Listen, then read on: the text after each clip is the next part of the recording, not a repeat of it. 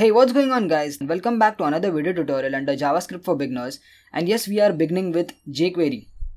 So jQuery is a JavaScript library, and in next few videos we are going to be touching up on the concepts of jQuery because I thought that we should include this topic in this JavaScript for beginners playlist because the plain vanilla JavaScript, that is what we've been learning for so far, is not really used a lot when it comes to real world scenarios, So when you're dealing with the plain JavaScript, you need to write a lot of code to achieve basic functionalities.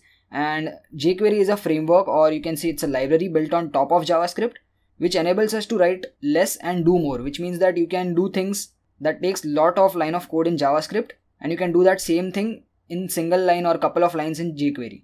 So quick disclaimer, we are not going to be covering everything in jQuery because jQuery itself can take around 50 to 60 videos and it can be separate playlist itself. But yes, I thought that we should be covering this jQuery because this will give you a sense of how JavaScript is actually being used in real world scenarios, and jQuery is a widely used JavaScript library. So with that being said, let's just take a little bit of introduction and then we'll set things up. We'll download the jQuery library onto our system and include it in our project folder.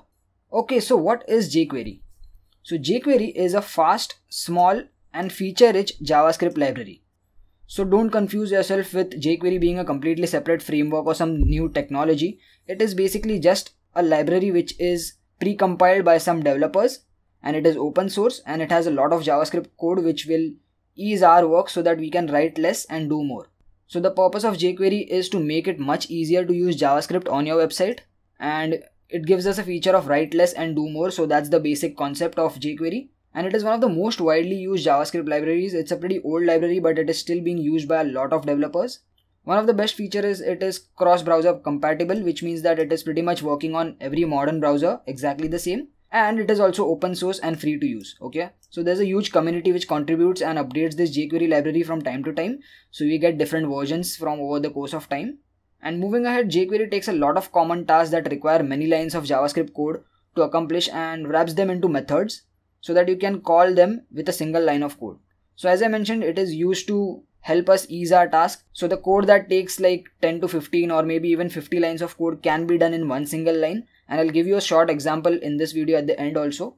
And jQuery also simplifies a lot of complicated things from JavaScript like AJAX calls and DOM manipulations. So the primary features that jQuery library contains are HTML DOM manipulations. So we've been doing the document object model manipulations from JavaScript also using the document.getElementById, right? So we used to access the HTML elements and perform operations on it. So jQuery also helps us do that, but it is done in a very much simpler way by using directly methods. Then we have CSS manipulations. We have HTML events. So events are handled a little bit differently in jQuery. We have the same set of events, but they are handled differently. We have many effects and animations which can be done in single line of code, and that's the example that I'm going to show you today. Then we have AJAX, which is asynchronous JavaScript and XML. Then we have different utilities, and on top of jQuery, we have jQuery UI and some other technologies as well, which we can touch up in the end of this video series. But this was just a little bit of theory on jQuery. Let's move on to the actual practical implementation on how to include this jQuery into our project, because that will give you a real sense of what exactly is jQuery in terms of the practical scenario. Okay, so this is just the theory and you'll be like, okay, let's actually see jQuery in action, right? So let's do that. So open up your browser and go to this website jQuery.com. This is the official website, and you can see a lot of things, documentations, blog, plugin. We need to just use this. You can read through the articles. So jQuery is a fast, small, feature-rich JavaScript library, so on and so forth, and a lot of things which are related to that. But right now let's just concentrate on using this jQuery into our project folder. So just click on this download jQuery button. So as of now we are on version 3.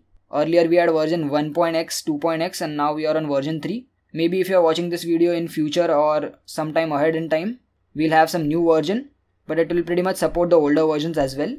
So just click on download jQuery, and here you'll have different options. We have download the compressed production jQuery, we have download uncompressed development jQuery, and then we have slim build. So this slim build is where some features are removed, which excludes the AJAX and effects modules, but we are going to be using the uncompressed development jQuery because we are in development scenario. When it comes to production, the production version is slightly smaller in size, that is the file size is smaller. So let's click on this download uncompressed one, and once you click on this, you can see that there is this entire JS document which is loaded, and this is the entire jQuery library or jQuery code which is being typed by, as I mentioned, some developers for us, and we can directly use them. So just right click on it and click on save as. Now go to your project code folder and create a folder inside this. Create a JS folder and images folder. Let's keep things organized over here. I'm gonna go into the JS folder. You can see I have already saved this, and what I did is I just changed the name from jQuery -3.3.1 to something easy. So I saved it as jQuery, and the type has to be JavaScript file because it is basically a JavaScript library. Once you save it, go to your folder. So this is my folder inside which I have the code, wherein I have the default.html page. Then I have the JavaScript folder, and inside that I have this library. Okay. Now let's come back to the Visual Studio Code. Open your Visual Studio Code and open your code folder inside it. And here's where we have to include the jQuery, right? So what we'll do is we'll include the jQuery at the bottom of the HTML document because it takes some time to load this JavaScript into our HTML document. So it is always preferred to include JavaScript at the bottom after the entire HTML document has been rendered. So use the script tag, source attribute. We have to go to the JS folder, and inside that we have to say jQuery.js. Okay. So this one line of code will include the entire JavaScript library into your HTML document, and now you can perform some jQuery operations. So I'm just going to show you a quick demonstration of how jQuery can be used to animate things. So what we'll do is we'll give this h2 tag an ID. I'm going to say heading 1. Let's say heading 1. Below the script tag we'll start one more script tag, and inside that we will include our jQuery code. Now we've included the jQuery library at this line, so our jQuery code should be below that. So again, opening a new script tag, and inside that we'll write the jQuery code. Right now you don't need to worry about the syntax of this code, just follow along with me. I'm just gonna include a button over here. I'm gonna give it an ID of btn1. I'm gonna say click me, and right now let's use the JavaScript way of calling events, that is the click event. So I'm gonna say on click. I'm gonna call a function, let's say fn1. Okay, so you have to create that function, so let's do that in the script tag. So I'm gonna say function fn1, but inside this function we are gonna be using the jQuery style syntax. Okay, and what we are going to do is on the click of this button we are going to fade out this entire heading 2. So let me go to the code, and this is where, let me just zoom in a little bit. In fact, I'll just set it besides the code. Okay, so let me just first call an alert over here just to see if everything is working. When I click on this, okay, so our pop-up is coming, which means our JavaScript is working. So on this function call we have to fade out this entire h2 tag.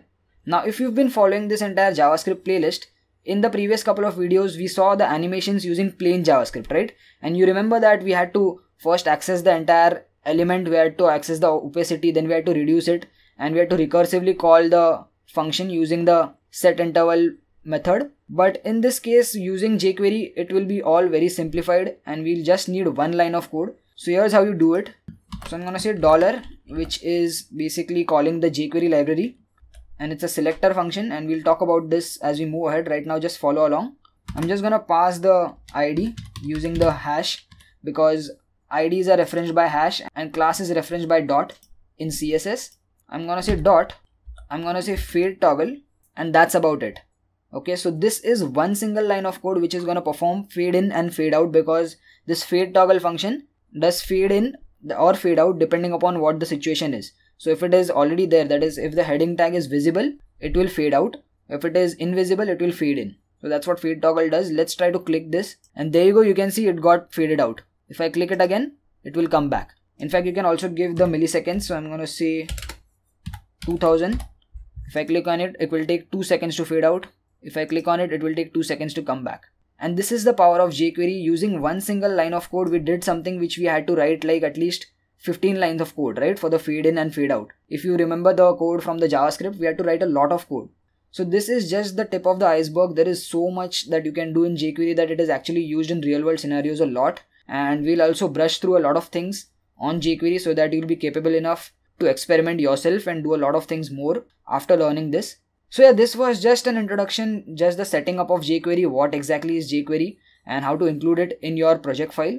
Now there is another way in which you can include jQuery, and that is by using the content delivery network system. So right now what we did is we came to this website jQuery.com and we click on the download button and we downloaded the code onto our system, right? So there is another way in which you can do this, and it is by using a content delivery network. Okay. So if you scroll down on this same page, that is the download page, just go on jQuery.com, click on download, and if you scroll down you can see that there is a concept of using jQuery with a CDN. So what a CDN is? CDN in very basic terms is basically a server which is there on the internet. Okay, so it's accessible via the internet, and this jQuery library is stored onto that server. So instead of that jQuery library onto your system, that is downloading it offline onto your system, what you do is you access that server, and that server ID is given, that is the entire web address is given by this CDN. So if you just click on this CDNs, you'll understand what exactly content delivery network is and what it does. But to use the jQuery CDN, you can see this link https://code.jquery.com. Just click on it, and this is where you can see all the CDNs, that is the link to the CDN. Just select the uncompressed one, that is the jQuery core, click on it, and you can see that this link is provided. Just copy this entire thing, come to your code and paste it over here, and now if you comment this out, even then jQuery will be included into your folder provided that you have internet connection, right? Right now the jQuery library is being located at this location. So if you just copy this and go to your browser and paste it, you'll see that the entire jQuery library is over here online. So what you're doing is you're accessing this entire jQuery library online, and this will only work if you have internet, obviously. And then this integrity is something which is related to security stuff. You don't have to bother about it. So this is another way in which you can use this jQuery library, and even now the code will work. You can see we got fade out effect. Let me just reduce this. If I click on it, we get fade out. If you click on it, we get fade in, which means that jQuery is still being used into our system because it is being accessed over the internet. So this is another way. Okay. So we'll go through the offline way, that is we'll download the jQuery onto our system, because that is the basic way. When you are actually hosting your website onto a server, when you are making things live, generally CDNs are preferred because the CDN servers are very fast compared to our servers. Okay, so that's why depending on those CDNs is much more safer and much more smarter way of using jQuery or any other libraries. Okay, so that's it for this video, guys. I just wanted to take an introduction to jQuery, what is jQuery and how to actually use it into our code, how to include the jQuery library and how it works. In further videos, we'll brush up through more concepts on jQuery so that you'll get a very good understanding of how we can use jQuery to enhance our code, enhance our client-side front-end scripting. So thanks for watching, guys. If you like this video, please give it a thumbs up. Let me know in the comments how this video was, and see you guys in the next video. Peace.